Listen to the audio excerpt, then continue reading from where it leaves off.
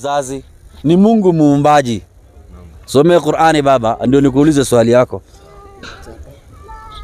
Nipe Qur'ani.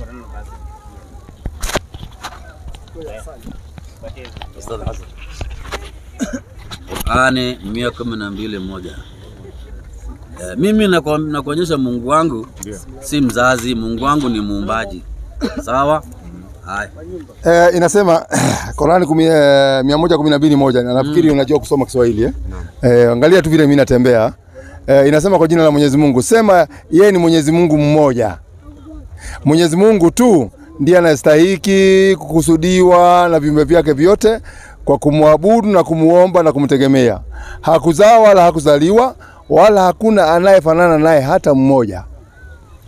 Unasikia tunaambiwa Mungu wetu yeye ni muumbaji, sawa? Hakuna Mungu ila ni moja peke yake. Na tumtegemee hiyo Mungu moja kwa mambo yetu yote. Na tumwabudu huyo Mungu moja kwa mambo yetu yote. Sawa ndugu yangu?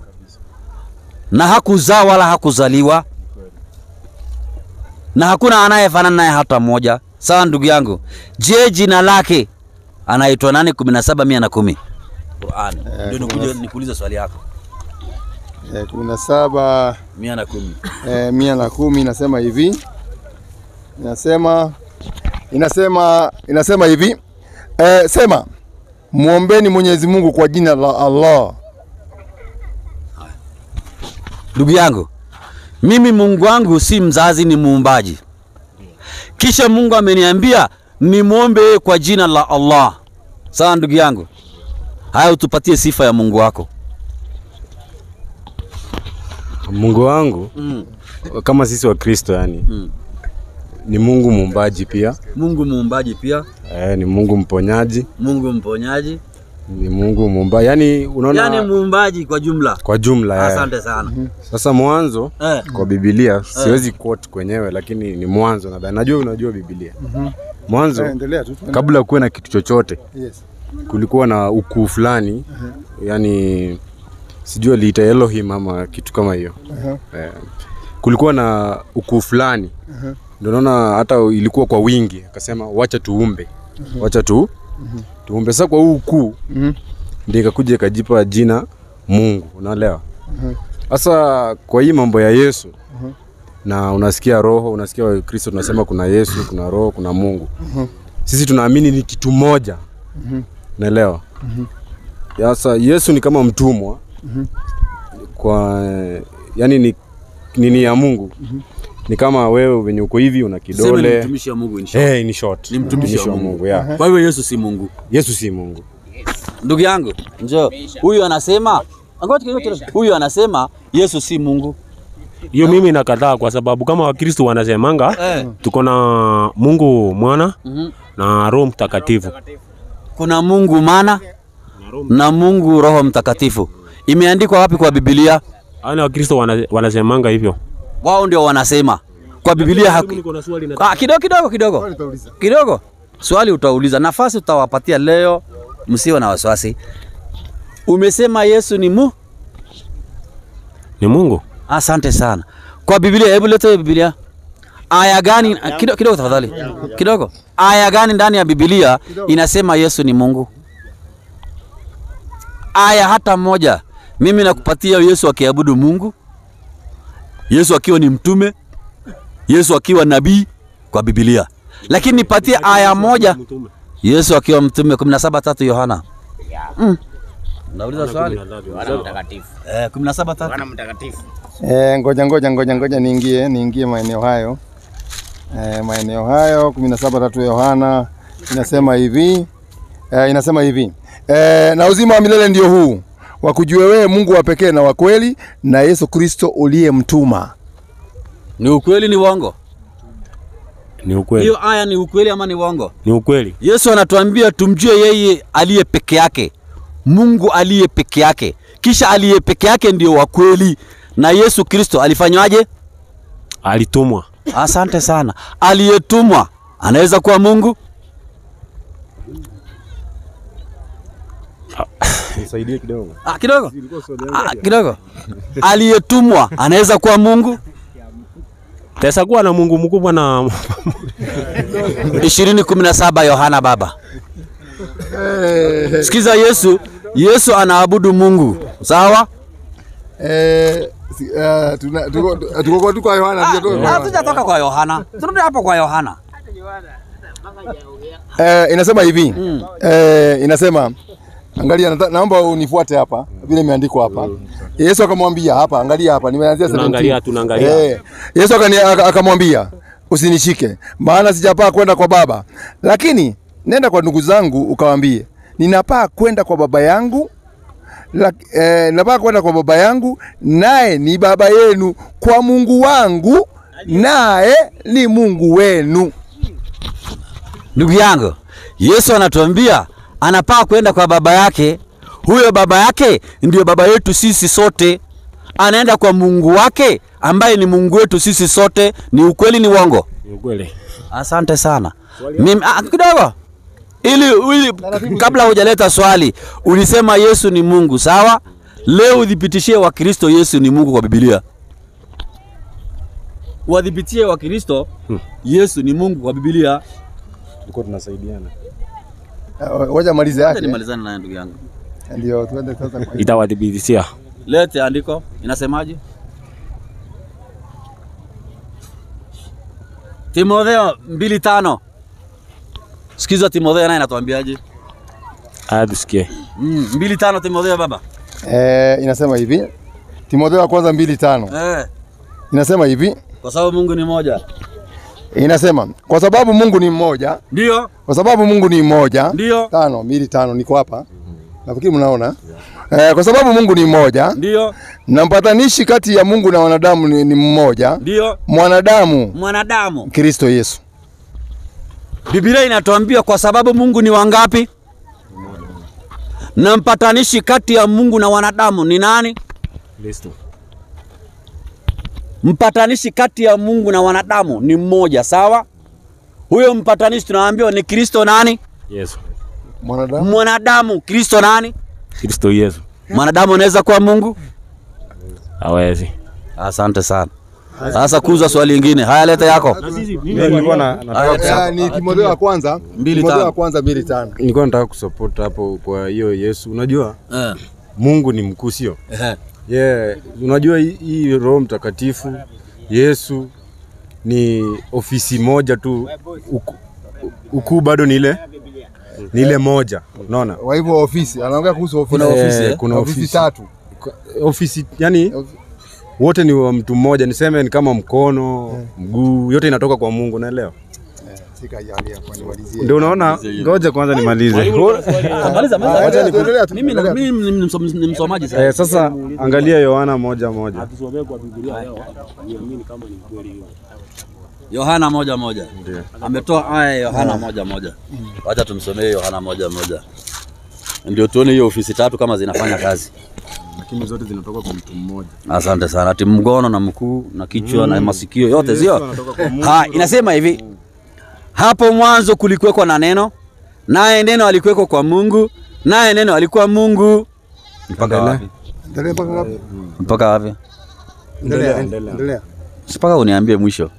Endelea tu. Huyu mwanzo alikuweko kwa Mungu. Huyu mwanzo alikuweko kwa Mungu. Vyote vilifanyika kwa huyo, wala pasipo yeye haukufanyika chochote kilichofanyika. Hakuna mali ya mwana akamtuma mbinguni. Mungu akajifanya mwana akakuja mbinguni. Umeruka. Acha tusome. Soma mwenyewe. Soma tu, nimekusikia Mike.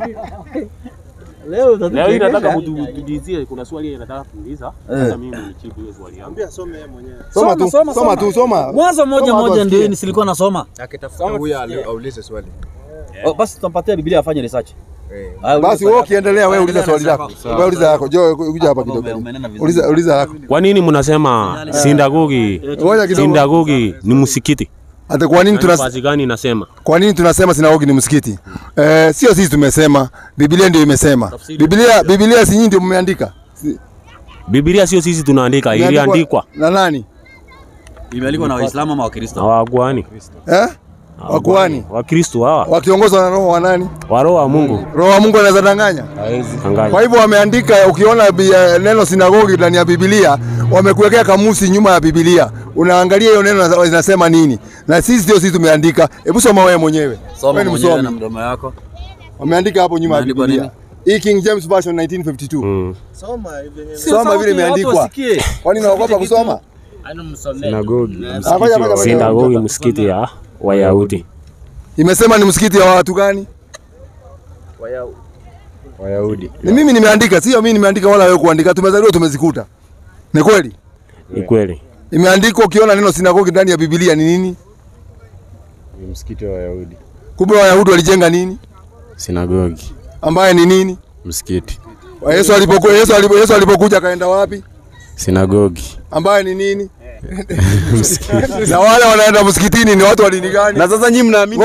Ngoja kidogo. Sisi tunaamini 100% Yesu tunamwamini 100%. Na tunaamini yeye ni mtume wa Mungu na alitumwa na Mungu na yeye ni mtakatifu. Tunaamini hiyo yote. Naona muamini Yesu. Kabisa. Unamtambua kama mwana wa Mungu. Hiyo tunakuja huko tu. Wacha nimalizane na huyu kwanza. Narudi pale nyuma kwanza. Ulisema kuna Mungu Baba, Mungu Mwana na Mungu Roho, sio? Mimi sikusema hivyo. Ulisemaje? Mimi nilisema. Huyo alikosa answer. Alikosa answer kwa sababu aliambiwa adhibitishe akakosa. Nilisema. Na wewe pia unasemaje? Mimi nilisema. Mungu, kuna Mungu ndio. Mungu yuko? Mungu yuko. Kabisa. Kuna Roho Mtakatifu ambaye inatoka kwa Mungu. Sawa. Alafu kuna Yesu ambaye pia bado anatoka kwa Mungu. Hii vitu yote inatoka kwa kitu moja. Unaelewa? Mungu nani venye Yesu alienda akasema nimetuma Roho. Bado ni kitu moja, inafanya tu ile kitu moja kutuongoza. Yote inatoka kwa Mungu. Lakini hakuna Mungu tofauti, Roho tofauti. Roho ni ya Mungu. Yezi kuwa Roho ati Roho inajisikia. Na Roho inaweza kuwa Mungu. Roho ni ya Mungu. Inaweza kuwa Mungu. Haiwezi kuwa Mungu lakini inatoka kwa Mungu. Sasa umeshamaliza maneno. Kama Roho haiwezi kuwa Mungu basi wacha. Na Yesu anaweza kuwa Mungu. Yesu si Mungu. Yesu anatoka kwa Mungu. Yesu ametoka kwa Mungu. Asante sana. Wewe kwanza naona unaelewa. Yesu ametoka kwa Mungu, Roho imetoka kwa Mungu, lakini kazi si moja kwa sababu wale ni watumishi wa Mungu, wametumwa na Mungu. Ule boss ndio mwenye kazi, ndio mwenye command. Lakini kitu anataka ifanyike, itafanyika na huyo Mungu na huyo. Sio kila kitu anataka. Aliponya, alisamea pia. Nani alisamehe? Yesu alisamea. Alisamehe kwa idhini ya nani? Kwa uwezo wa nani? Uwezo wa Mungu. Kumbe sio yeye anasamehe, ni nani? Ni Mungu. Si nasema ni na ile kuponya alikuwa anaponya kwa uwezo wake. Wa Mungu bado. Si unaona? Kumbe kila kitu ni Mungu. Wewe uko sawa. Kwa sababu kila kitu kinarudi kwa Mungu. Ama sivyo ndugu yangu? Kwa sababu Mungu ndio kila kitu. Yaani ni kama tuseme Mungu alitaka afanye kazi fulani lakini kutokufika akatuma mjumbe mwenye anakuja kufanya, lakini hiyo nguvu yote ni ya Mungu. Na wale wanasema kuna Mungu Baba, Mungu Mwana na Mungu Roho. Watu wanasema sawa kweli? Hawasemi sawa. Hizo ni kama ni ofisi. Yaani kuna Mungu ndio Mungu, lakini ni kama usaidizi. Unaona Roho Mtakatifu ni msaidizi. Ndio. Wa kutoka kwa Mungu, ni roho yake. Ndio venye nilikuwa nakwambia kama ni wewe. Yaani si nilikwambia naomba uwasikize huyu kwa sababu yeye ndiye anang'ang'ania Yesu ni Mungu na hana ushahidi. Yesu alitumwa na Mungu, acha niseme hivyo. Yesu alitumwa na Mungu. Iko sawa. Na wewe bado alitoka wapi? Alitoka kwa Mungu. Yesu alitoka kwa Mungu. Hii hapa nyuma ulikuwa unafungua hapa. Ni dictionary. Kama msikiti. Sasa kwenda kuangalia yangu pia imeandikwa hivi ama imeandikwa. Nakuuliza hivi. Nyingine ya Karioba. Ndio mwalimu huyo tuna. Ngoja kidogo. Mjomba. Ngoja kidogo. Mjomba. Ndio tutaangalia. Ngoja kidogo. Sawa. Lakini hii ni King James version ya 1952. Kama uko nayo utaipata. 1952. Lakini hata mimi hapo kwa Yohana sawa. Swali nani mwingine mwenye swali? Sawa.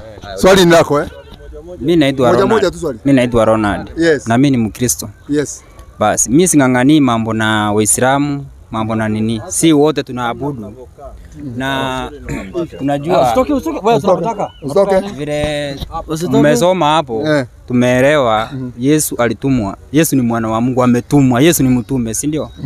Basi mambo na sinagogi na msikiti whatever. Tuseme for example mimi naenda kanisa, si ndio?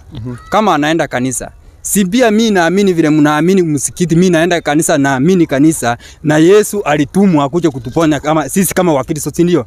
Na nyinyi alitumwa akuje kuwaponya kama Waislamu. So mambo ya kubishana kanisa, msikiti sio nini imetoka wapi?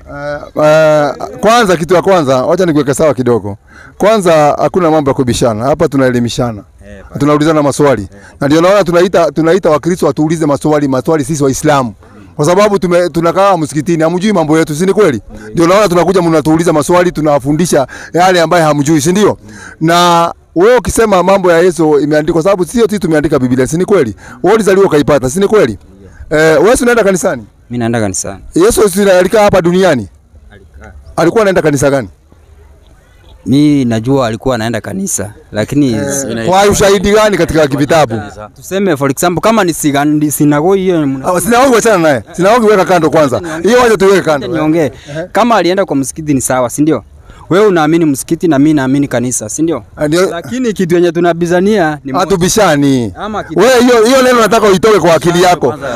Hiyo swali itoke kwa akili yako. Wewe unasema Yesu alikuwa anaenda kanisa. Ngoja kidogo nikumalizie. Ndio at least watu waweze kufahamu. Mimi naamini Yesu alikuwa anaenda msikitini na ndio nikatoa katika Qur'an yetu inasema Yesu alikuwa Muislamu na alikuwa anaenda msikitini. Hata wanafunzi wake. Kitabu iko hapo ukitaka nitakusomea. Na wao wamesema Yesu alikuwa anaenda kanisani. Nitasoma, unaona? Na wao wanasema Yesu alikuwa anaenda kanisani, si ndio? Si ni kweli? Unasema Yesu alikuwa anaenda kanisani. Kunaye andiko yoyote katika Biblia mzima kuanzia mwanzo mpaka kunaye andiko yoyote katika kitabu yote inasema Yesu alikuwa anaenda kanisani? Mimi nafuata vile nilipata tu mwenye dini papa yangu ama mzazi wangu jenye ananiambia. Basi na wewe unafuata vile unaambiwa. Mimi sifuati vile naambiwa. Mimi nafuata vitabu vile za Mungu vile zimeandikwa. Nafuata kitabu, si ndio? Na mimi nafuata vile mmesema hapa Yesu ni mtume. Siasi bishana, si ndio? Tunajua Yesu mtume na mmesoma hapa, si ndio? Lakini mimi nafuata vile imeandikwa, vile nasikianga. Wewe unafuata maneno ya kusikia lakini sio ile unasoma mwenyewe. Mimi nafuata vile Biblia inasema. Andiko gani hiyo Yesu alikuwa anaenda kanisani? Unafuata Biblia inasema. Ndio hii hapa tuchukua tu. Ndio. Unafuatanga na Biblia. Hiyo unafuata, tutafuata. Hata ukinifundisha vizuri, mimi nitafuata. Ndio, vile mmesema hapa, mmesoma, si ndio? Mimi sio msomi sana lakini mmesoma Yesu ni mtume, si ndio? Sikatai. Hatusemi sisi. Hatusemi, ni kitabu inasema. Soma hapo mahali umesoma Yesu. Hiyo tunakubaliana hiyo. Soma hapo mahali umesoma Yesu ni mtume. Si tumesoma. Soma tena. 17:3 Yohana. Nataka kusikia tena. Na uzima wa milele ndio huu, wakujue Mungu wa pekee na kweli na Yesu Kristo ndiye mtuma. Hiyo sasa, Yesu ni mtume, si ndio? Tunafuata hivyo. Basi. Hiyo ni kumaanisha mimi ni Qur'an. Nyamaza. Hiyo ni kumaanisha mimi nikiombea kwa nyumba maombi yangu Yesu sikiza, lazima niende sinagogi kwa msikiti. Hatukwambii ukiombea kwa nyumba uwe sikizwa. Kwa sababu kuomba unaweza omba hata kama unatembea njiani, uambie Mungu je shida zako, nataka kusikia tu. Mungu anasikia kila pahali. Lakini swali ni hii. Ndio nataka na mimi. Kwani wewe hutaki mimi niende kanisani? Ongea. Ungetaka. Ningetaka uende kanisani. Sasa kama unataka niende, kwa mfano nimekuja pale kanisani pale unaabudu. Nikakuuliza wewe uko kanisani?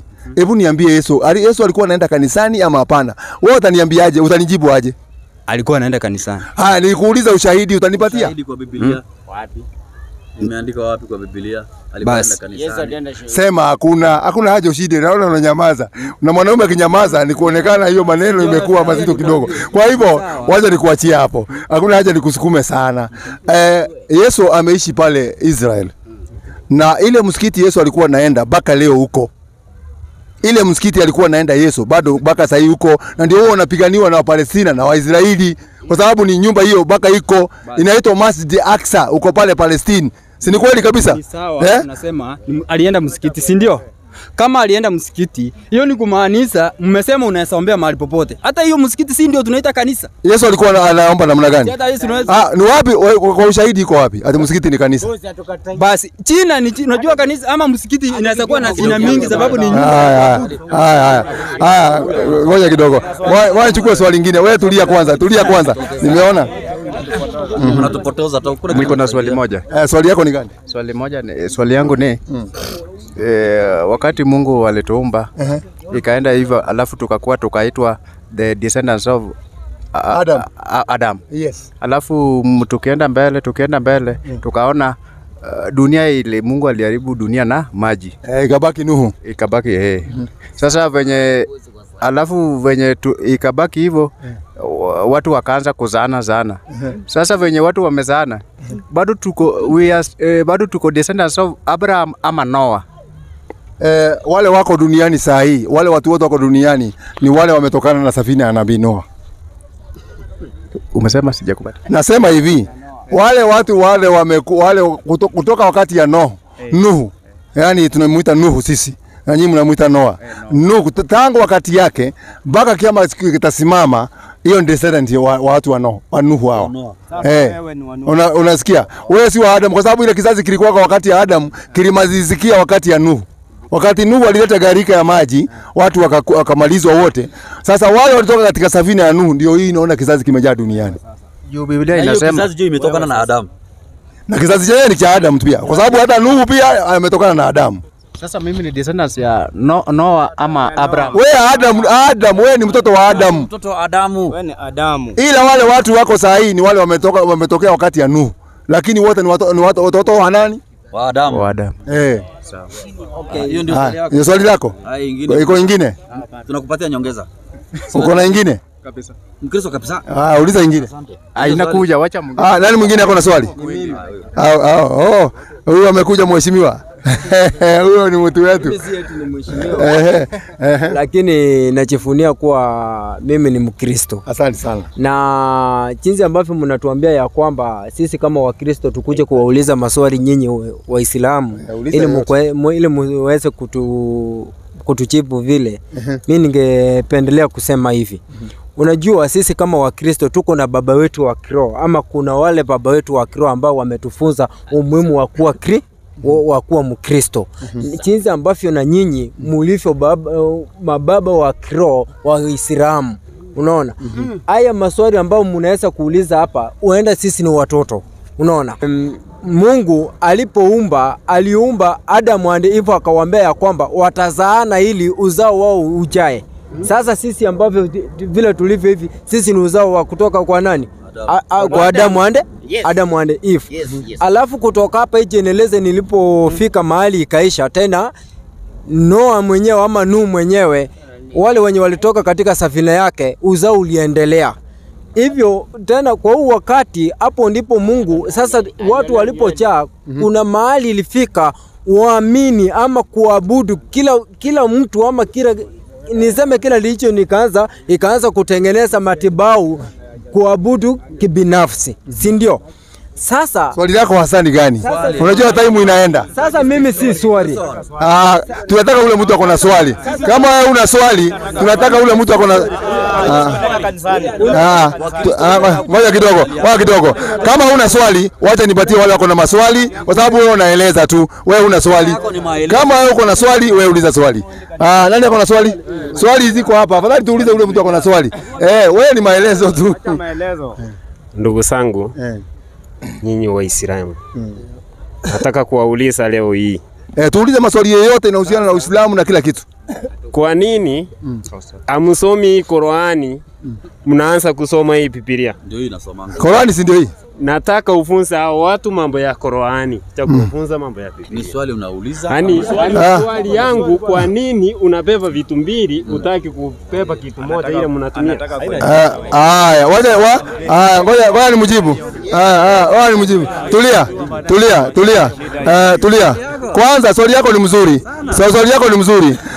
Hii Qur'ani ni ya watu wote. Hakuna pahali imeandikwa ni ya Muislamu peke yake. Hii Qur'ani imesema ni ya watu wote kwa sababu inasema Muhammad ametumwa kwa watu wote. Sikuwa hii Qur'ani? Na Biblia. Ngoja tutaratibu naenda moja one by one. Soma Qur'ani 39:41. 39. Ndio tunasoma Qur'ani. Ndio naona hata Wakristo wengi wana Qur'ani wanasomaga. Wengi sana wako nazo. Wewe ndio usomi.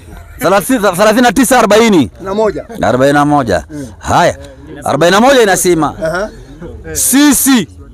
sisi ngoja usifungue shule nyingine. Unafungua shule huko kando ya nini?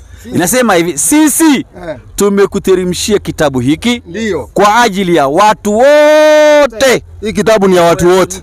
Kwa hivyo ukitaka Qur'ani ukiniomba mimi nitakupa. Ni ya watu wote. Haya, nimemalizana na hiyo. Haya, hii naye, je, ni ya watu wote ama ni ya watu tofauti? Shika hivi. Ni ya watu gani? Hii Biblia ni ya watu gani? Ni ya watu wote vile umesema. Kama ni ya watu wote, ngoja usiseme lakini. Je, nataka watu wasikie. Hii ni ya watu wote ama si ya watu wote? Ni ya watu wote. Mimi ni mtu. Ni mtu. Nafaa kusoma? Nafaa usome. Bora niwekea vikwazo. Mimi sijakuwekea kikwazo. Maana umepepa Biblia hivi na Qur'ani. Tofauti yenye nataka ueleze. Kwa nini unasipepa mbili? Hii na hii ndio anze kufunza. Mimi simemi, angalia na kujibu, nisikize mimi. Angalia, hii vitabu si tunatumia Qur'ani, hii iko hapa sawa? Lakini hii tunabeba kwa sababu ya wewe, si kwa sababu ya mimi. Kwa sababu wewe nikikusomea hii utasema mimi sitaki. Ufunze kama hii. Sasa ndio upendwe hao watu. Kama unataka kupenda. Unajua nia yako ni kunasa moto. Watu wengi, ngoja kidogo. Watu wenyu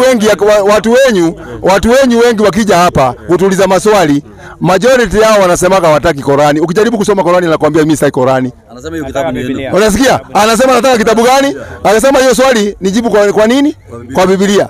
Sasa ndio naona iko hapa. Kwa sababu anasema hataki hii kitabu. Kwa mfano wewe una swali? Unaswali wewe? Unaswali nataka kuuliza. Sasa hiyo jibu imekuridhisha hajakuridhisha? Imeniridhisha. Iko sawa?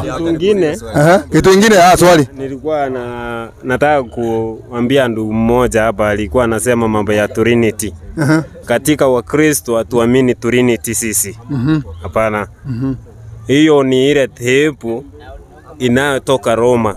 Ndio inaamini Trinity. Sasa wewe uko sawa.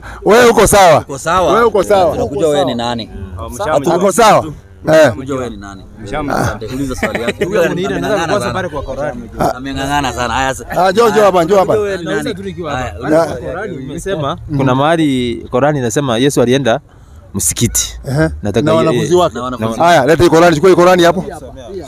Chukua Qur'ani. Yote tunasoma, zote ni zetu. Mzito sana.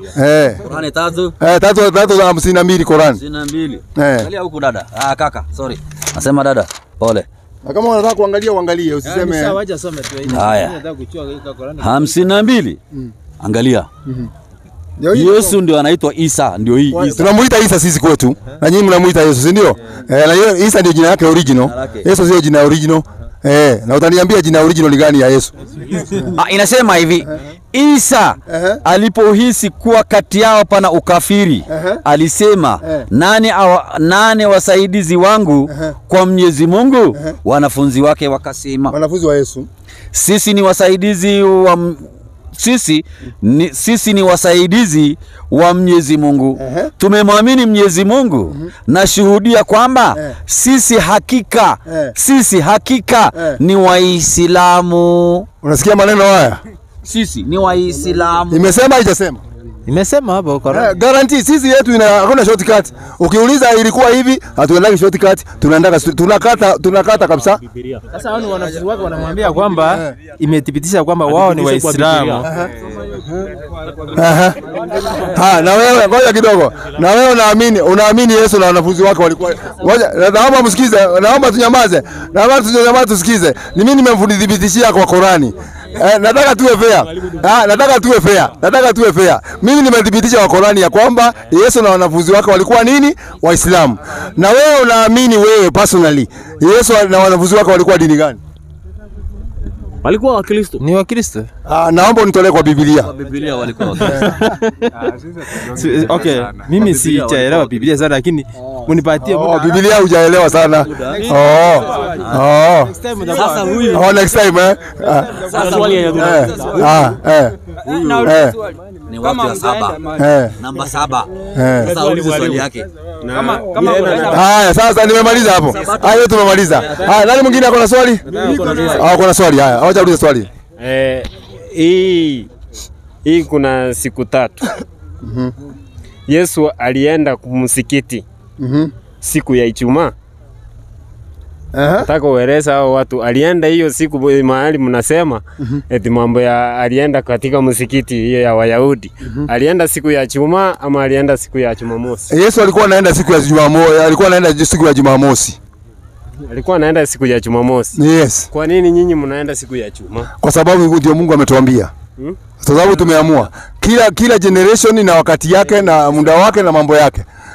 62:9 Qur'ani. Hai, sisi ukituuliza tunafungua kitabu baba. Hamna shida, tutafungua. Na wewe ukiulizwa ujibu. Inasema hivi. Angalia hapa ndugu yangu. Sisi sikia, hiyo ni mambo ya Ijumaa. Tuko kwa watu sasa, tuko kwa watu wa Ijumaa. Tutaenda huko kwingine. Hiyo Sabato tutakuuliza. Inasema hivi, enyi mlioamini, kukiadhiniwa kwa ajili ya sala siku ya Ijumaa, nendeni upesi kumtaja Mwenyezi Mungu. Na acheni biashara, kufanya hivyo ni bora kwenu. Ikiwa mnajua hivyo, basi fanyeni hivi. Na itakapokwisha sala, mkimaliza kusali, tawanyikeni katika ardhi, mtafute fadhila za Mwenyezi Mungu. Unaona, sisi tumewekewa rahisi. Mungu ametuwekea rahisi sana. Amesema ukiadhiniwa kwa sala siku ya Ijumaa, wacheni biashara. Ndio unaona tunafunga maduka. Tukishafunga maduka, tunaenda kumtaja Mwenyezi Mungu, tunaenda kwa msikiti Ijumaa. Tukishamaliza, Mungu anasema ondokeni, mtawanyika katika ardhi yangu ni kubwa, mkatafute neema zangu mimi Mwenyezi Mungu. Na wewe mimi, hiyo ni Ijumaa. Ijumaa tumemalizana naye. Sasa tunakuja na wewe ni wa siku gani? Mimi. Sabato. Wewe semea mwenyewe, usimsemee. Vile amesema. Wewe ni wa siku ya Ijumaa, wewe si wa Ijumaa, wewe si wa Ijumaa. Wewe si wa Ijumaa. Wewe ni siku yako ni gani? Ni hiyo Sabato. Wewe ni wa Sabato. Nataka nikuulize. Ngoja hatujamaliza, ngoja tunaenda taratibu. Mimi yangu nimedhibitisha. Na hiyo wewe ni mtu wa Sabato. Sabato ni siku gani? Ni siku ya saba. Saturday. Siku gani? Ni Saturday. Saturday. Haya, si Biblia iko hapa? Naomba uonyeshe hawa watu Sabato ni Saturday, ni Jumamosi. Shika Biblia. Shika. Sabato. Mimi nimekutolea kwa kitabu na mimi nataka udhibitishe hawa watu Sabato ni Jumamosi. Ili watu wasio Jumamosi ndio Sabato. Haya, naomba utolee hapa watu wasiende nyumbani. Watu wanataka kupata faida, waende nyumbani na faida. Haya, muondolee, tutolea hapa. Okolea wakristo, toa. Wanataka umtolee. Jameni wa Kristo. Huu ni wa Jumamosi. Huu ni wa Jumamosi. Unajua? Ngoja kidogo. Unajua kwa nini mimi nasema hivyo? Sikizeni wa Kristo. Unajua kwa nini mimi nasema hivyo? Huu ni msabato, ni Jumamosi. Na wa Sabato wanasemaga Waislamu wa Ijumaa na wa Kristo wa Jumapili wamepotea. Hawa ndio wako right. Naomba leo uwaeleze hawa Sabato ni Jumamosi iko wapi? Sabato ni Jumamosi. Naomba utoe hapa. Sijui Biblia sana. Sasa unafanya kitu ambaye hujui. Unajua kitabu ambaye hujui. Wapi inaandikwa Sabato ni Jumamosi? Kuja uonyeshe, kuja tuonyeshe. Njoo. Wacha tu. Wacha nataka mtu mwingine. Swali lingine? Una swali? Nani mwingine ako na swali? Wacha huyu hajauliza. Nataka yule hajauliza. Kuna mahali umesema kwa sababu umesema sisi ni kizazi cha labda cha Nuhu. Mmesema kwanza sisi kizazi yetu kiliisha na maji. Nilikuwa nataka kujua huyu Nuhu wakati aliingia kwa safina, si tumetoka wapi? Tumetokana na wale watu ambaye kwa safina. Ngoja kidogo. Katika mafundisho yetu ya Kiislamu tunafundishwa kwamba walikuwa watu 82 na vitabu zingine inaeleza ni 80 ama 82 ndio walikuwa kwa safina, ndio walishuka pale. Waliposhuka pale safina ilitoka pale. Safina tunaambiwa ilitoka pale katika mpaka, ililand katika mpaka between Iraki na Turki pale. Ilikaa pale, ikashuka pale, ndio maji kakauka, watu wakashuka, wakatawanyika, na hapo ndio ilitoka hizi kabila zote sasa hivi unaona duniani. Kwa sababu kuna mahali mlisema kwa sababu sisi kizazi chetu kiliisha. Daso nilikuwa nauliza si tulitokea wako, kwa sababu mlisema ati sisi wakati maji yalijaa kizazi kiliisha chote. Mungu alimaliza wale waliokuwa waliomuasi. Unasikia? Sasa baada ya hapo katika Nuhu, baada ya kushuka vizazi zilipatikana nyingi. Si alikuwa na watoto 4? Mmoja kagalikishwa na maji wakabaki watatu. Katika hao watoto watatu na wale watu walikuwa kwa safina, hawa ndio naona kizazi chote kimejaa duniani. Hilo ndio lilikuwa. Na ni watoto wa Adamu wote. Asante sana. Umeelewa hapo? Nani mwingine ako na swali? Swali kwa hapa. Bwana swali bwana. Swali ulete hapa. Hapana peleka swali nje. Wewe lete swali hapa. Weka hapa kwa media bwana. Usiogope. Mimi swali yangu nauliza. Tunajua kwa media leo tunakuwa kwa KTN na Citizen. Hapo ni sawa. Nashukuru sana. Ile swali yenye ninauliza. Mimi bado sijakubali Yesu kama ni mtumwa. Kwa sababu Yesu akiwa mtumwa angekuwa anafanya ile kazi yenye alikuwa anafanya kazi mzuri kwa hii dunia. Number 1, Yesu alikuwa anamusha wale wenye walikuwa wanakufa. Yesu alikuwa anatibu wale wenye wakiwa wanagonjeka. Hiyo ndio kazi Yesu alikuwa anafanya. Na hata sasa hivi tunaongea hatuna mtumwa wala mtu yoyote anapatiwa nafasi ya kuamusha mtu akiwa anakufa. Ama anapatiwa nafasi yako. Muelewa vizuri. Wewe unasema Yesu hakuwa mtume ati kwa sababu alifufua waliokufa na aliponya, si ndio? Wewe unashiriki mwito wa mbinguni? Asante. 3:1 wa Ibrania. Sasa hebu sikia Biblia inasemaje. Labda uipinge leo mchana, alafu tutastuka sana kama sisi Waislamu napinga kitabu yako. Hebu angalia kwa sababu Qur'ani sisi imetuambia Yesu ni mtume na hatuna doubt. Takuonyesha sahi. 3:1 wa Ibrania. Nataka aone na macho yake. Hivi nataka ukae hapa hivi. Hebu songeni hivi. Nataka aone. Huyu ndiye anasoma. Mimi nataka huyu ashuhudie na macho. 3:1 kitabu cha Waebrania. Inasema hivi. Kwa hiyo ndugu watakatifu wenye kushiriki mwito wa mbinguni, hawa ni watu ambao ni watakatifu ambao wanashiriki mwito wa mbinguni, maana yake wameitikia ule mwito wa mbinguni. Mtafakarini sana. Mtafakarini sana. Mtume. Nani? Mtume. Na kuhani mkuu wa muungano yetu. Nani huyo mtume? Yesu. Yesu. Kumbe Biblia inasema wale ambao wanashiriki mwito wa mbinguni lazima wakubali Yesu ni nani? Mtume. Sio mimi. Hii ni Biblia ndio imeandika. Wamesema watu ambao wanashiriki mwito wa mbinguni lazima wakubali Yesu ni nani? Anatumwa. Ametumwa na nani? Na Mungu. Asante. Tulia tu. 3:13 kitabu cha Matendo ya Mitume. 3:13. Nataka aone na macho yake asije akasema tunaweka vitu vyetu. 3:13. Matendo ya Mitume. Asikie. Alafu sasa nikuonyeshe nani anayefanya miujiza. Kwanza hivyo unasema ati Yesu alifufua, hakuna mtu anaweza fanya miujiza. Anayefanya miujiza nitakuonyesha nani. Hebu angalia 3:13. 3:13 kitabu cha Matendo inasema Mungu, Mungu wa Ibrahimu. Huyu ni Mungu wa Ibrahimu. Nataka uangalie. Mungu wa Ibrahimu na wa Isaka na wa Yakobo. Mungu wa baba zetu. Mungu wa baba zetu. Angalia. Amemtukuza mtumishi wake. Amemtukuza mtumishi wake. Yesu. Kumbe Yesu ni mfanyikazi wa nani? Mungu. Mfanyikazi ya Mungu na mtoto wa Mungu. Hiyo takuja ya mtoto. Sasa mtoto utakuja. Qur'ani ngoja utauliza. Qur'ani 3:19 alafu tuje hiyo kwa mtoto sasa. Kwa sababu ni sawa na usaelewa sasa. Usaelewa Yesu ni mtumishi wa Mungu, ni mfanyikazi wa Mungu. Lakini umesema pia ni mtoto wa Mungu, hiyo nakuja. Qur'ani 3:49. Angalia. 3:49 inasema. Qur'ani nayo inasema Yesu ni nani? Nani? Haraka Qur'ani 3:49 inasema angalia huku baba. Na atamfanya mtume kwa wana wa Israeli. Na Mungu atamfanya huyu Yesu ni mtume kwa wana wa Israeli. So Qur'ani isatueleza Yesu ni mtume, Biblia imesema Yesu ni mtume. Wewe ukasema Yesu ni mwana wa Mungu, ama sio hivyo? Mwana wa Mungu. Asante. Ndio nataka nielewe sasa. Kati ya Mungu na Mariamu nani alizaa Yesu? Yesu alizaa. Please. Ndio tuelimike. Nataka tuelimike kitu. Ni Mariamu. Ni Mariamu. Ngoja kwanza. Kwani Mariamu ni Mungu? Mariamu sio Mungu. Na Mariamu ndio amefanyaje? Mariamu Roho Mtakatifu alipitia kwake akakuwa pregnant. Asante. So Mariamu amezaa kwa uwezo wa nani? Wa Mwenyezi Mungu. Wa Mwenyezi Mungu. Na wewe umezaliwa kwa uwezo wa babako na mamako ama kwa uwezo wa Mungu? Ni uwezo wa Mungu pia, baba yangu na mama yangu wanachangia. Asante. Ngoja. Ndio nakuja, ndio nataka nikuje pole pole. Asante sana. So kumbe wewe pia umezaliwa kwa uwezo wa Mungu, kwa sababu anayepeana watoto ni nani? Mungu hakulala na mama yangu. Ngoja. Unajua? Ngoja. Unajua hawa, huyu hana shida. Huyu ni venye amenini.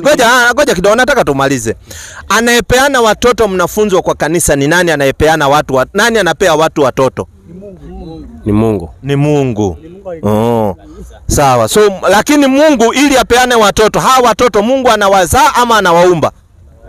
Anawaumba. So hawa watoto wanakuwa ni viumbe wa nani? Wa Mungu. So Yesu ni kiumbe wa nani? Wa Mungu. Qur'ani 4:171. Nataka tuende pole pole. Wewe unakuja hapa. Ngoja. Mwalimu. Huyu hajaumbwa. Roho Mtakatifu ilipitia. Ngoja kwanza. Takuja kwa sababu nimeshangaa huyu leo ananiambia ati huyu hajaumbwa. Ati sasa yeye amezaliwa hakuumbwa. Kwani Wakristo mjafunzwa kuwa watoto wanaumbwa kwa tumbo za mama zao na Mungu? Nitakuonyesha, tulia kwanza. Huyu amekataa, huyu msabato amekataa, ndarudi kwake, tulia kwanza. Qur'ani 4:171. Nakuonyesha Qur'ani 4:71. Alafu unakuja hapa inasema hivi. Enyi watu, angalia hapa kwanza. Nimalize alafu nakuja hiyo. Huyu anasema mtu akizaliwa haumbwi, nitamuonyesha leo. Hii mafunzo hamwezi kuyapata mahali nyingine. Sikiza. Enyi watu wa kitabu, msipindukie mipaka katika dini yenu, wala msiseme juu ya Mwenyezi Mungu ila yaliyo kweli. Masihi Isa bin Maryam ni mtume wa Mwenyezi Mungu. Yesu tunaambiwa ni mtume wa Mwenyezi Mungu. Malizia. Na ni kiumbe is a creature aliyeumbwa kwa tamko lake tu Mwenyezi Mungu alilompelekea Mariamu, na ni roho iliyotoka kwake Mwenyezi Mungu kama roho nyingine. Asante. So Qur'ani imetuambia Yesu ni kiumbe wa nani? Wa Mungu. Asante.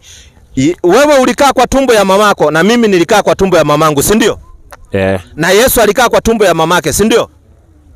Sikiza, kitu kikikaa kwa tumbo, nani anakiweka hapo na nani anakiumba? 44:24 kitabu cha Isaya. Hata kuku ni kiumbe cha Mungu. Hii kuku unakula ni kiumbe cha Mungu. Kila kitu ni kiumbe cha Mungu. Hata samaki ni kiumbe. Tulia kwanza nimalize alafu uende ingine. Takupa nafasi. Hapo tutaongea. Tutaongea kando. Hapo tutaongea. Saa hii asante. So asaanza kuelewa sasa. 44:24. Haraka alafu uyaulize swali. Kwa hivyo hakuna shida. 44:24. Hakuna shida. Tutaonana na wewe kando. Inasema hivi. Bwana mkombozi wako. Sikiza, iko very clear. Bwana mkombozi wako, yeye aliyekuumba tumboni asema hivi. So Mungu anaumba kwa tumbo. Kwa tumbo. So ukiona kitu yoyote imeingia kwa tumbo, imeumbwa na nani? Na Mungu. Nielewa. Asante. Lakini ile swali yenye iko ni moja. Sisi kama Wakristo tunaamini Mariam ni Roho Mtakatifu ilimupatia mimba hii kwa Joseph. Sasa ndio tunasema yeye alisaliwa kupitia kwa Roho Mtakatifu. Tunaona? Wala sina tatizo. Nasema hivi, ngoja kama uko na nini utakuja hapa.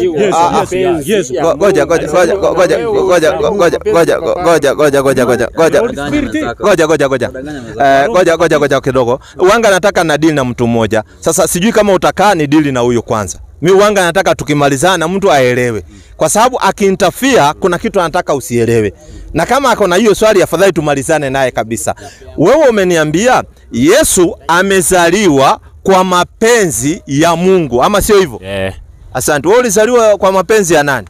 Ni ya Mungu lakini asante. Ngoja. Usajibu. Kumbe hata wewe umezaliwa kwa mapenzi ya Mungu, kwa sababu wewe haukuandika barua uzaliwe kwa ile kabila uliozaliwa, wala haukuandika barua uzaliwe na huyo mama aliyekuzaa. Wewe umejipata pale kwa sababu ni mapenzi ya Mungu, sio mapenzi ya babako na mamako. Kwa sababu kama ni mapenzi ya babako na mamako, labda walikuwa wanataka msichana lakini akaja kijana. So kuzaliwa kwako kwenu, kutulia kwanza. kwanza. Ndio nataka tupate hii elimu. Kuzaliwa kwako sio mapenzi ya babako na mamako. Babangu na mamangu walikuwa starehe zao. Hawakuwa wanajua kama watapata kijana. Wakastukia ni kijana amepatikana. Labda walikuwa wanataka msichana. Ndio wanemu labda after mama yake. Lakini amepata ni kijana kwa sababu nani? Anayepangilia ni Mungu, sio binadamu. Binadamu hajui atazaa nini. 41 49 Qur'ani, 42 49 Qur'ani. Lazima tuwafunze, kuna vitu ambavyo mfunzi mpaka kwa kanisa. Kuzaliwa sio kwa mapenzi yako. Kama wewe ungekuwa unaandika barua uzaliwe, si ungesema uzaliwe State House, hata wewe ukula kule vizuri. Hata mimi ningesema labda nizaliwe huko Lavington, niwe na mimi napumzika tu na kula vizuri. Wewe umezaliwa vyenye Mungu ametaka. Haraka baba, 42 49. Niende kwa swali nyingine. Maswali mengi sana hapa. Ufalme wa mbinguni, angalia hapa. Ufalme wa mbinguni na ardhini ni wa Mwenyezi Mungu. Anaumba apendavyo. Anaumba apendavyo. Wewe haukuandika barua uzaliwe ukiwa kijana. Mungu ndio ametaka uzaliwe ukiwa mwanaume. Malizia. Anaumba apendavyo. Anampa amtakaye watoto wa kike na anampa amtakaye watoto wa kiume. Au wachanganyia watoto wa kiume na wa kike kwa mtu mmoja. Na umfanya tasa amtakaye. Sikiza, Mungu anaweza akajalia ukazaa vijana tupu na wewe unataka wasichana. Ni kwa sababu sio uwezo wako na bibi yako, ni uwezo wa Mungu. Wewe unaweza kuwa unataka wasichana ukazaa vijana tupu. Haupatangi wasichana kwa sababu sio wewe unapanga mkiwa na bibi yako, ni Mungu ndiye anapanga. Na kuna watu wanataka watoto na hawapati kwa sababu sio wao wanapanga, ni Mungu anapanga. Ndio nikasema wote ni viumbe wa Mungu, hakuna watoto wa Mungu. Amezaliwa kwa uwezo wa Mwenyezi Mungu na ni njia ya kimiujiza. Namna Adam alitoka kwa udongo, ni miujiza. Hata wewe ni muujiza. Hata wewe ni muujiza kwa sababu ngoja, wewe ni muujiza, ulikuwa maji. Binadamu anatoka kwa maji ya mume na maji ya wale wamesoma biology wanajua. Anatoka kwa maji ya mume na maji ya mwanamke. Maji peke yake ikiingia inapata yai. Alafu inakuja inaanza kuwa sasa binadamu, inakuwa kipande ya damu. Alafu inabadilika, inavalishwa mpaka mifupa. Kwa sababu ni miujiza inafanyika kwa mwili. Mwanamke ni miujiza kubwa sana. Kwa sababu hujaiona mfupa imetoka atishwa inaingia hapa tu. Inafanyikia huko miujiza. Hiyo damu inaenda ikibadilika inakuwa mifupa, hiyo mifupa inavaa nyama, inakuwa na hizi vein. Mungu ndiye anaweka kwa sababu ni miujiza inafanyika kwa tumbo. Sio mwanamke ana ujuzi ya kutengeneza kwa tumbo, hapana. Mwanamke yeye mbegu ikiingia ndio hivyo, yeye anaenda shughuli zake. Lakini Mungu ndiye anafanya miujiza, anakuweka macho hapa na hapa, anatengeneza kila kitu, anatengeneza huu ni kijana, huu ni mwanamke, ni Mungu anafanya miujiza kwa tumbo. Ndio unasikia Mungu anaumba tumboni na anaumba anavyotaka, sio venye wewe unavyotaka. Kuzaliwa kwa Yesu ndio kulikuwa kuna kutanisha. Kutatanishi maana yake ile pregnant yenye. Haya sawa. Utauliza ngoja. Huyu alikuwa nini?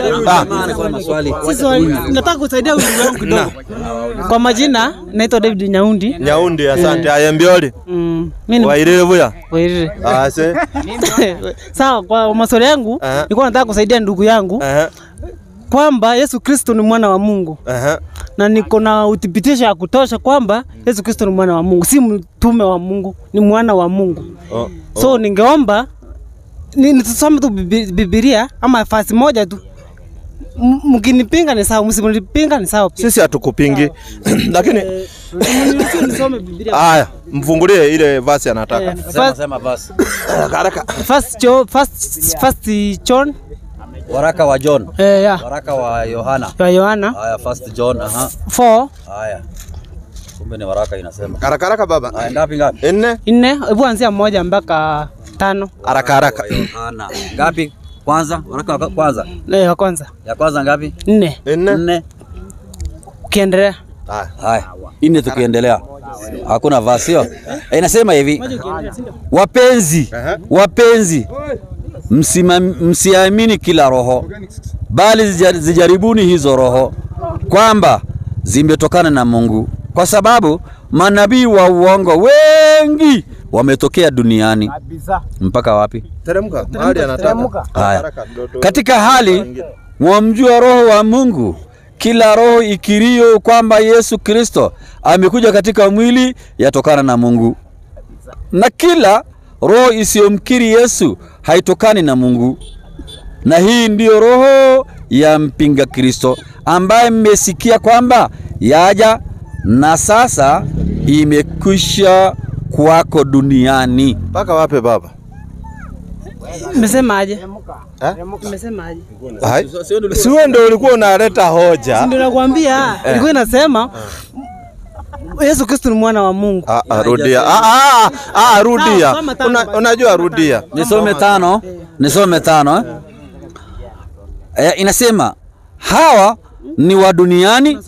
Si umesema nisome 5. Soma 5 hii ni verse 5. Chapter 5. Sasa ukisema soma 5 anadhani kila mtu aaminie kwamba Yesu ni Kristo amezaliwa na Mungu, na kila mtu ngoja sema wache. Inamaanisha nini? Amezaliwa na Mungu. Inamaanisha Yesu amemzaa. Yesu Kristo ni mwana wa Mungu. Rudia hiyo 5:1. Rudia 5:1. Hii Kiswahili tumesoma kwa shule. Hebu rudia tena na kwa sauti pole pole, alafu uende pole pole. Sababu kuja na ya kizungu.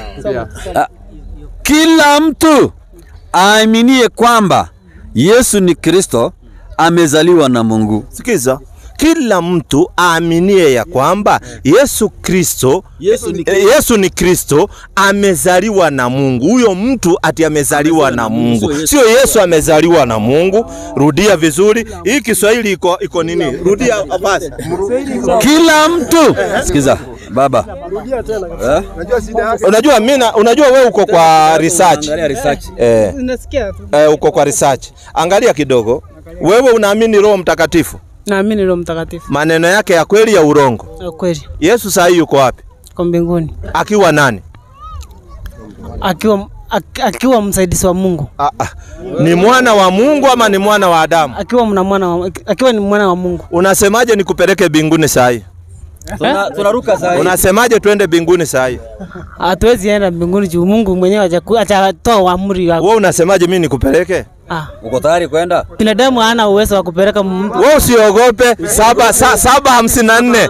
Unajua huyu anaogopa kwenda mbinguni. 7:55. Wacha nimpeleke kwa maandiko. Haraka ndio tuende kwa hii. Funga mshipi tunaenda nini? 7:55. Tunapelekwa na Roho Mtakatifu. Sikiza, Roho Mtakatifu anashuhudia Yesu ni mwana wa nani. Tumalize kwa sababu yuko mbinguni. Anasikiza kweli? Sijui kama anasikiza ama anafanya research. Unajua sasa you cannot serve two masters at the same time. Sasa sijui atafanya research ama tutasoma hii. Nataka nisome ndio niende kwa swali ya huyu. Maswali ni mengi sana. Ule anataka kuwa Muislamu ni free, unakuwa Muislamu. Hakuna membership card ya 500 wala hakuna ati pesa utatoa sijui ya nini. Na msikiti unaenda free.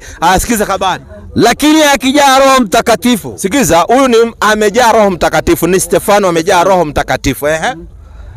Akakaza macho yake akitazama mbinguni, akauona utukufu wa Mungu. Kwanza ameona utukufu wa Mungu. Malizia. Na Yesu akisimama upande wa mkono wa kuume wa Mungu. Na akaona Yesu amesimama upande wa mkono wa kuume wa Mungu. Malizia. Akasema, tazama, naona mbingu zimefunguka. Na mwana wa Adamu, and the son of man, na mwana wa Adamu amesimama mkono wa kuume wa Mungu. So Roho Mtakatifu anatuambia saa hii Yesu yuko mbinguni, ni mtoto, ni mwana wa Mungu. Rudia. Sinakwambia hakuelewa. Rudia. Inasema lakini yeye akijaa Roho Mtakatifu akakaza macho yake akatazama mbinguni akauona utukufu wa Mungu na Yesu akisimama upande wa mkono wa kuume wa Mungu. Akasema, tazama, naona mbingu zimefunguka na mwana wa Adamu amesimama mkono wa kuume wa Mungu. Allah. So huyo aliyesimama mkono wa kuume wa Mungu saa hii mbinguni, Roho Mtakatifu anatuambia ni mwana wa nani? Mwana wa Adamu. So Roho Mtakatifu anatuambia Yesu ni mwana wa Adamu. Asante. Asante sana. Asante. So hatuwezi kupinga Roho Mtakatifu na hatuwezi kuja kupinga Roho Mtakatifu kwa sababu asa sema Yesu saa hii ameketi mkono wa kuume wa Mungu, ni mwana wa Adamu. So hatuwezi pinga Roho Mtakatifu. Lakini sasa wacha tusikie swali lingine. Utakuja kuuliza. Nimalize kwanza mwalimu. Hiyo roho ilipoongea Yesu alikuwa anabatizwa na Yohana Mbatiza. Hii sio kubatizwa. Hiyo kulingana na Biblia hiyo Roho Mtakatifu iliposhuka ikiongea, Yesu alikuwa anabatizwa. Sio kubatizwa. Hapa Yesu yuko mbinguni, hapa ni Stefano.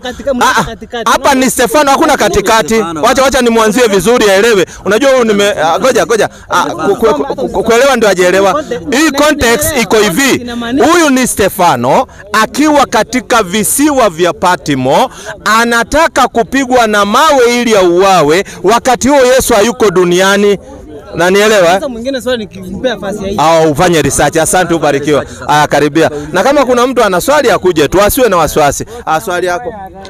Niko na maswali mbili tu. Wanakuita nani? Kwa majina wananiita Brian. Alafu karibu. Na kukaribisha dada pia. Wanakuita nani? Brian. Brian, swali yako ni gani? Niko na maswali mbili. Kwanza wewe ni Mkristo ama Muislamu? Mkristo.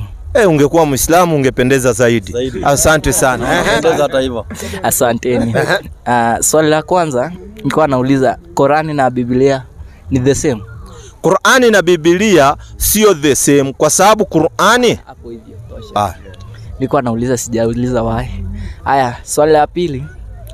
Nilikuwa nataka kujua mwenye aliandika Qur'an, kwa sababu kama Biblia tulifunzwa wenye walikuwa wanaandika Biblia na ikaletwa kutoka juu hadi chini. Sasa alikuwa anataka kunielezea mwenye aliandika Qur'an.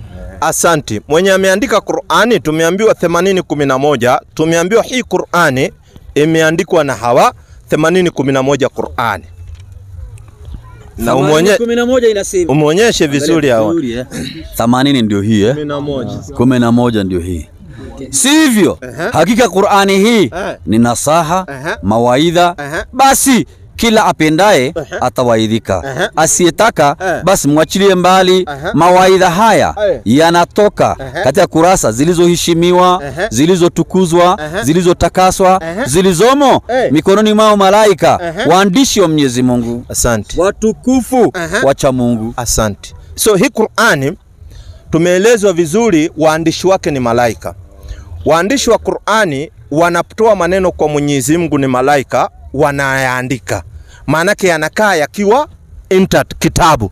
Kisha hawa malaika walipoandika, kuna amiri wa malaika anaitwa malaika Jibril, ndio akaiteremsha sasa hii Qur'ani kwa moyo wa Mtume Muhammad sallallahu alaihi wasallam. Qur'ani 2:97. Sikiliza habari na kuonyesha kila kitu. Haraka baba. 97 inasema. Sema. Anayemfanyia ushinde Jibrili. Jibrili nyinyi mnamuita Gabriel. Gabriel ni kizungu. Sikiza habari. Sema. Anayemfanyia ushinde Jibrili. Kwa kuwa ndiye aliyemletea utume Nabii Muhammad. Asiwapelekee Mayahudi.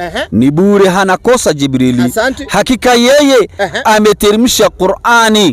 Ameteremsha Qur'ani moyoni mwako. Sikiza. Kwa idhini ya Mwenyezi Mungu. Sikiza. Huyu Jibril ambao ni malaika mkubwa, yani anaitwa amili wa malaika, ameteremsha Qur'ani moyo wa Mtume Muhammad sallallahu alaihi wasallam. Na nipata vizuri So Qur'an waandishi wake malaika, walioileta ni malaika. Na ndio unaona saa hii duniani hauwezi kuibadilisha Qur'an. Na nipata vizuri Qur'an imetoka mbinguni direct. Qur'ani imetoka wapi? Sikiza vizuri. Angalia Qur'ani imetoka wapi? Sura Torad 13:1 Qur'an. Hii Qur'ani imetoka wapi? Na kuonyesha kila kitu. Yaani Qur'ani ukiuliza, mashallah, kama mungekuwa mnauliza mambo ya Qur'ani, ingekuwa nini moto kwa sababu kila jibu Qur'ani imepeana. Sikiza hapa inasema alif lam, angalia hapa. Alif lam mim ra. Hizi ni aya za hiki kitabu kilichokusanya kila kinachohitajiwa na yale aliyoyateremsha kwako kutoka kwa Mola wako. Sikiza, hii Qur'ani imekusanya maneno yote ambayo imeteremka kutoka kwa Mungu wako. Maana yake Qur'ani imetoka kwa Mwenyezi Mungu. Sio fikra za watu. Unajua kuna watu wanakaa wanafikiria hivi tutawale dunia namna gani. Ndio unaona kama katiba kila wakati watu wanakaa tubadilishe hii article kwa sababu wanaona saa hiyo haifanyi kazi. Lakini Qur'ani namna ilivyoteremsha katika karne ya 7 mpaka leo ndio inatumika hivyo. Hakuna tajiri wala maskini. Sura Yasin 36:1. 36:1. Allahu akbar. 36:1 inasema Yasin, na apa kwa hii Qur'ani yenye kutengezwa vizuri, kwa hakika wewe ni miongoni mwa mitume wa Mwenyezi Mungu, na uko juu ya njia iliyonyoka. Na hii Qur'ani unauliza habari yake? Ni uteremsho wa mwenye nguvu na mwingi wa rehema. Sikiza, ni uteremsho wa mwenye nguvu ambao ndi Mwenyezi Mungu na mwingi wa rehema, ndio ameteremsha hii Qur'ani. Na kabla ya hii Qur'ani Mungu aliteremsha vitabu vingine ambao Biblia sijaona kama imetajwa hapo. Qur'ani 2:121 muonyeshe kuna vitabu vingine kabla ya Qur'ani viliteremka. Sikiza habari zake alafu uende kwa swali yako. Angalia hapo baba. Qur'ani ni kitabu bana. 121. Kitu ya radio ukiona giza unakaguza. Wale katika ahlul kitab, wale katika watu wa kitabu tuliowapa kitabu, tuliwapatia kitabu Taurati, Injili, Zaburi na Zaburi. So kabla ya hii Qur'ani iliteremka Taurati, ilipatiwa Nabii Musa alayhi salam. Alafu ikateremka Zaburi iliyopatiwa Nabii Daudi alayhi salam. Alafu ikateremshwa Injili iliyotapatiwa Nabii Isa ibn Maryam, Yesu mtoto wa Maryam. Na nipata?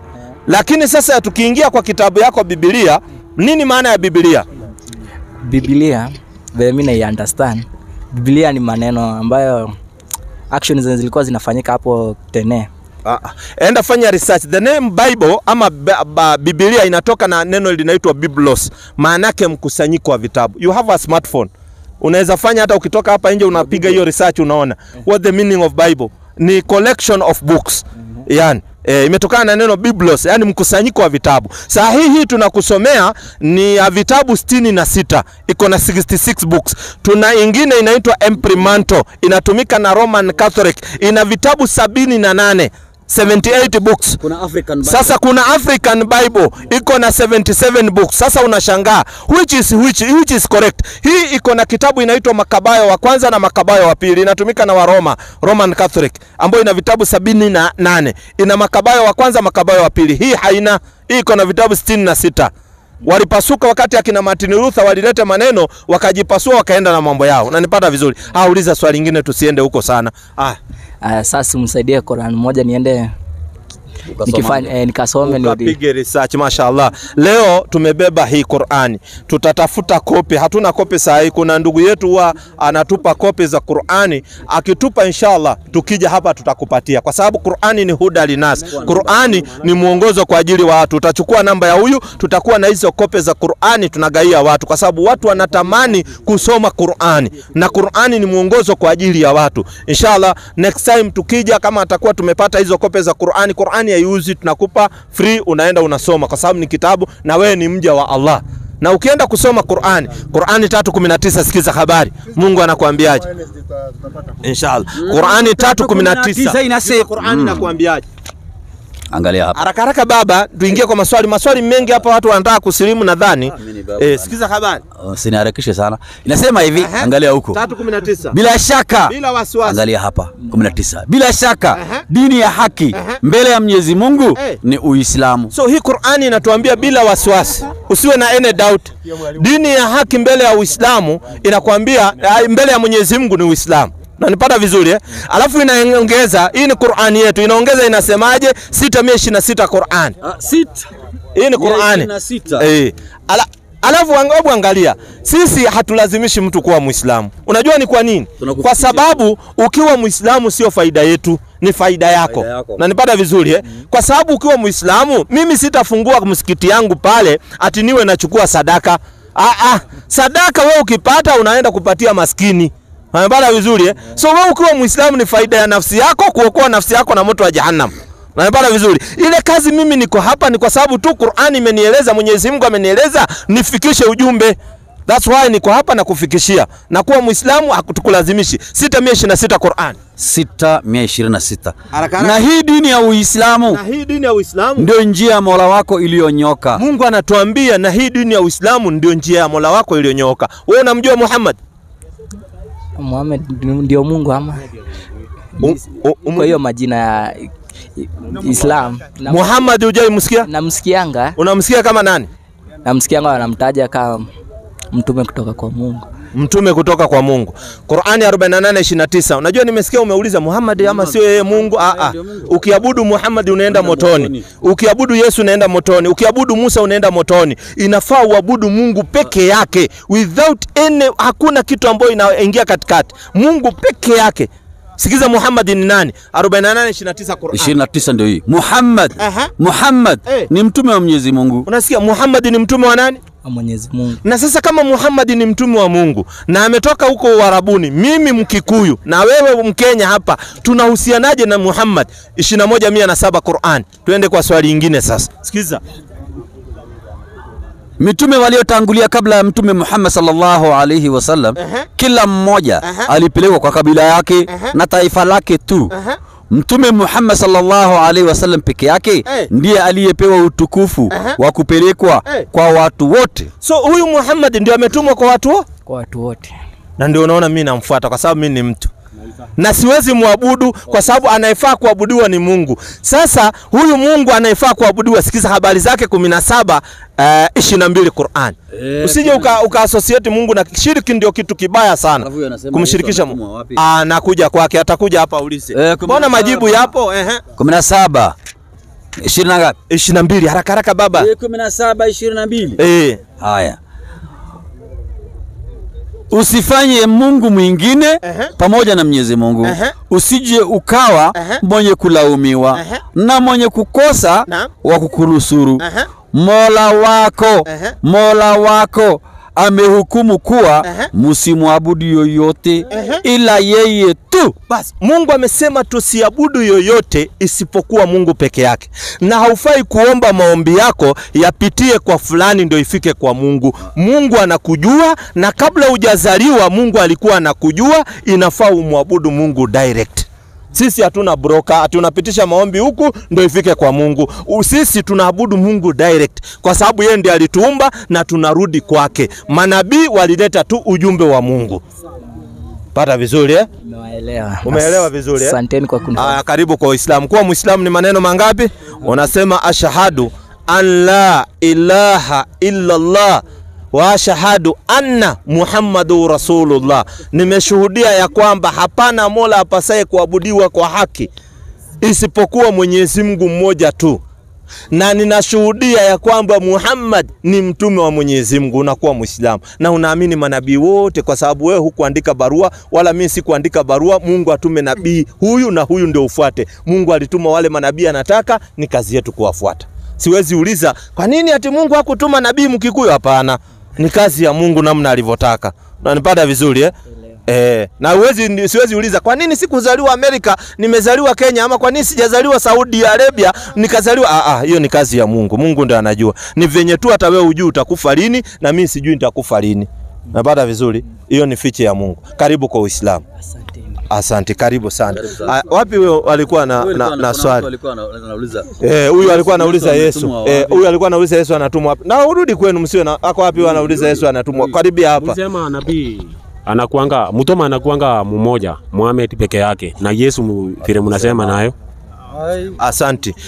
Sisi hatujasema kuwa Muhammad ndio mtume peke yake. Qur'ani 2:136. Unajua hawa watu ni innocent. Mimi huwa nawaelewa vizuri. Ni innocent inheritor. Yaani wewe unasikia tu ukiambiwa hivyo unadhani ndio hivyo. Lakini lau mungesoma nyinyi wenyewe bila kusomewa, haungepata kitu kama Shakahola. Ati mtu anafunga mpaka aende akaone Yesu akufe. Akungekuwa hiyo. Kwa sababu ungejisomea, ungeuliza. Na mpia wachungaji waache kuwafanya kama nyinyi hamuelewi. Lazima wawapatie ruhusa ya kuwaulizanga maswali. Sio anafundisha tu alafu anafunga kitabu unaenda nyumbani. Patia watu msikitini kuna nafasi ya kuuliza maswali. Imamu akiongea unamwambia hapana imamu na swali hapa hivi na hivi ni vipi? Unaona, anakutolea dalili, sio maneno ya kichwa. Sasa nyinyi tatizo ni kwamba wale wachungaji wengine waliwaambia hamwezi kuunderstand Biblia mpaka muwe na Roho Mtakatifu, na wanamwambia huyo Roho Mtakatifu anashukia wachungaji tu, nyinyi hawashukii. Sasa wewe ukienda kuuliza unaambiwa piga magoti tukuombee, uko na roho mchafu. Sasa wewe unaamini lazima uulize maswali ndio usome. Na ukienda shule upate mtoto wako haulizangi maswali, hawezi akasoma. Lazima uulize 1+1 ni ngapi mwalimu, na kwa nini inakuja tu, hebu nieleze. Akielezwa ndio ana catch up. Na nipata vizuri Sikiza Qur'ani 2:136. Mtume sio Muhammad peke yake, mitume ni wengi, wasikie. Semeni nyinyi Waislamu. Semeni nyinyi Waislamu. Ndio maana tunasema waambiwe Mayahudi na Manasara. Waambieni tumemwamini Mwenyezi Mungu na yale tuliyoteremshiwa na yale yaliyoteremshwa kwa Ibrahimu na Ismaili na Ishaka na Yakobo na kizazi chake Yakobo na waliopewa Musa na Isa na pia yale waliopewa manabii wengine kutoka kwa Mola wao. Hatutofautishi baina yote katika hawa. Angalia yale waliopewa manabii wengine kutoka kwa Mola wao. Hatutofautishi baina ya hao wote. Tunawaamini na sisi ni Waislamu. Unasikia, manabii wote tunawaamini. Ndio tukisimama hapa tunasema Ibrahimu ni Muislamu. Na hatudauti. Hata wachungaji wanajua Ibrahimu ni Muislamu. Na sio mimi nasema, vitabu ndio inasema. Qur'ani 3:67. Yaani manabii wote Waislamu. Haiwezekani Mungu atume dini mbili duniani. Hakuna. Venye unaona hatuwezi kuwa na serikali mbili kwa nchi moja, hivyo ndo Mungu hawezi tuma dini mbili duniani. Njia ya Mungu ni moja, ya pili ni ya kwenda motoni. Upende usipende, njia ya kwenda kwa Mungu ni moja, ya pili ni motoni. Sikiza vizuri, Ibrahimu alikuwa dini gani? Ibrahimu hakuwa Yahudi wala Kristo, lakini alikuwa mwongovu Muislamu. Wala hakuwa katika washirikina. Sio, naona imeandikwa ni Muislamu. Kuna Ibrahimu ya Wakristo na kuna Ibrahimu ya Waislamu. Ibrahimu ya kuchinja, Ibrahimu mwenye achinji. Asante. Asante. Ya Wakristo hajachinja. Ngoja kwanza. Mimi nafurahingi sana. Huyu Ibrahimu wa Wakristo, wapi katika Biblia inasema Ibrahimu ni wa Wakristo? Mtatupatia muta sana sisi kama Wakristo wenye tuko hapa kwa hii mkutano. Na pia hauna sahi sana kulingana na vile mwalimu anasema. Anasema sahi atatuletea Qur'an, isipokuwa hatujaelewa ni siku gani. Siku ile mtaleta Qur'an yenu, tutakaa chini na tutahakikisha tunaifanyia analysis. Tuisome vizuri, tuchambue vizuri. Wachana na ya Qur'ani. Wapi kwa Biblia Ibrahimu ni Mkristo? Wachana sasa na Qur'ani. Kwa Biblia wapi Yesu ni Mkristo? Ibrahimu ni Mkristo iko? Ijaandikwa lakini itasoma itawaletea na. Haijaandikwa. Haya, nani wewe mwingine swali? Nataka tuende swali. Karibia hapa. Na nisikia wewe maswali yako nayo ilikuwa nzuri. Wewe ukiwa Muislamu utakuwa mzuri sana kwa sababu kidogo tu takupa. Hebu nikumbushe jina. Mimi naitwa Ronald. Asante. Mimi wananiita Salim Ngugi wa Nyoike, Muislamu, lakini zamani nikiwa Roman Catholic, nikiwa Altar Boy. Mekunywa sana divai, nikaangalia, nikaona Mungu amekataza, nikahama, nikawa Muislamu kwa sababu ya kupata uhaki iliyoko. Pata vizuri Kwa sababu nikiwa kule kwanza kuna sala ya Mariamu. Nilikuwa nasema Maria mtakatifu, mama wa Mungu. Nikagundua kumbe Mungu hana mama.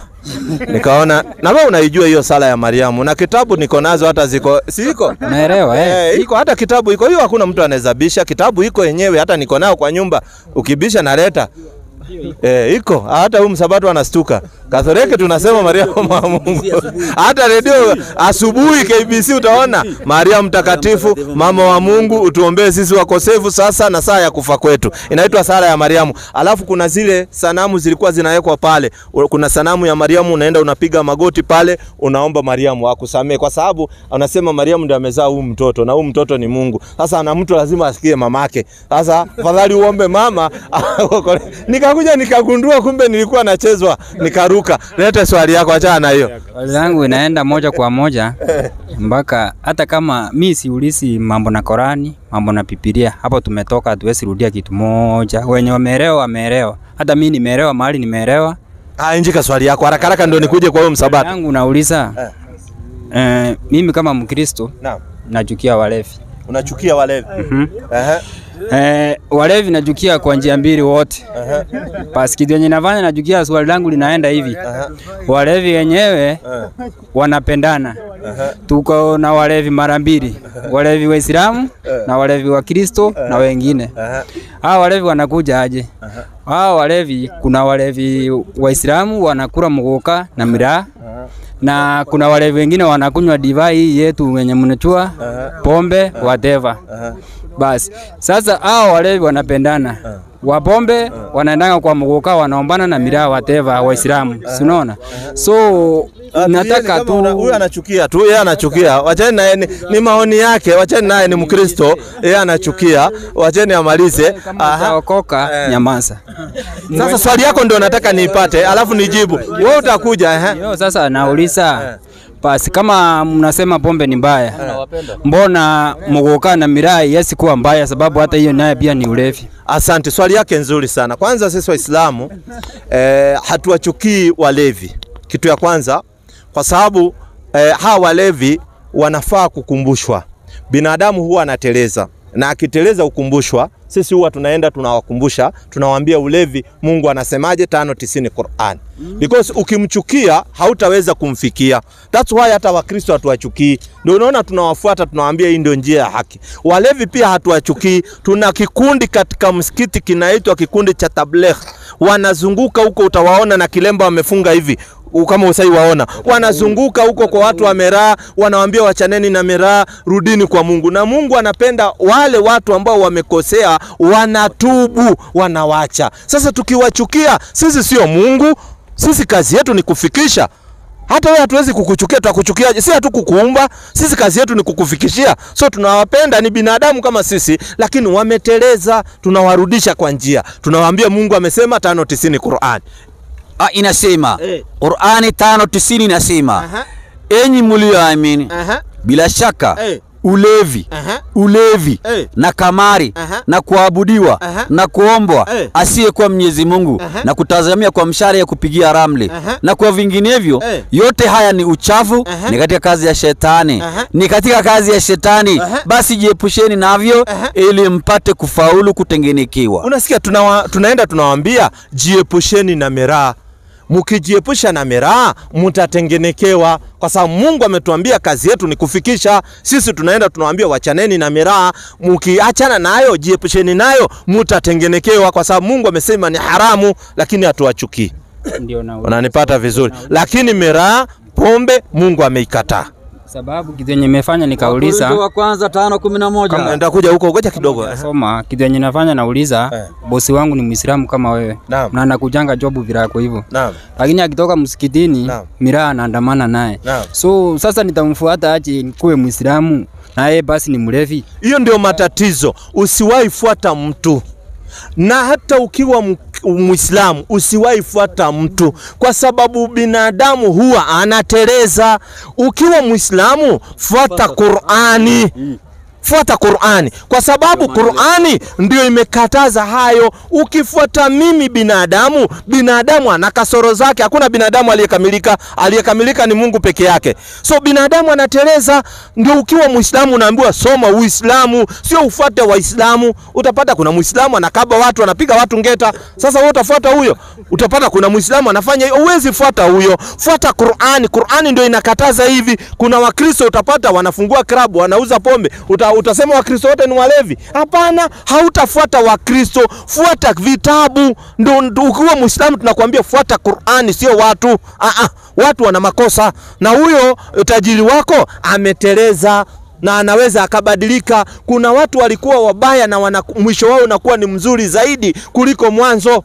So hatuhukumu binadamu, sisi tunawaambia badilikeni. Msipobadilika mkifa katika hiyo hali ndio mtaenda motoni, lakini mkiwa hai mna nafasi ya kubadilika. Hivyo you get the point. Kukula miraa ni mbaya. Ni mbaya kabisa, kwa sababu Qur'ani imekataza. Ulevi yote Qur'ani imekataza. Ulevi yoyote Qur'ani imekataza. Bangi imekataza, ulevi, pombe, kila ulevi yote. Miraa ni haramu. Sasa dawa za kulevya ni haramu, lakini binadamu akiteleza, bangi ni haramu. Yote hiyo bangi. Wewe unavuta bangi hivi unatoa moshi. Si Mungu angekuwekea chimni hapa iwe inatoa hiyo moshi. Unaona? Alafu hizi bangi na hizi sigara zinaharibu mapafu. Mapafu yako inaharibika. So hakuna kitu unadhuru mwili yako ni kizuri, ni mbaya. Unanipata? Lakini ukitaka kurekebisha mtu usimsukume ukamchukia, mvute karibu ndio uweze kumrekebisha. Alafu usifuate tabia za watu, fuata kitabu. Ukifuata tabia za watu utaenda motoni. fuata kitabu kinasemaje. Are you getting my point? Kuanzia leo kuwa Muislamu. Sema bismi. Hapana. Pia Biblia inakataza, lakini sio wachukie 5:11 Wakorintho wa kwanza. Inasema hivi, naliwaandikia katika waraka wangu kwamba msichangamane na wazinzi. Sisemi msichangamane kabisa na wasinzi wa dunia hii, au wenye kutamani, au wanyang'anyi, au wenye kuabudu sanamu.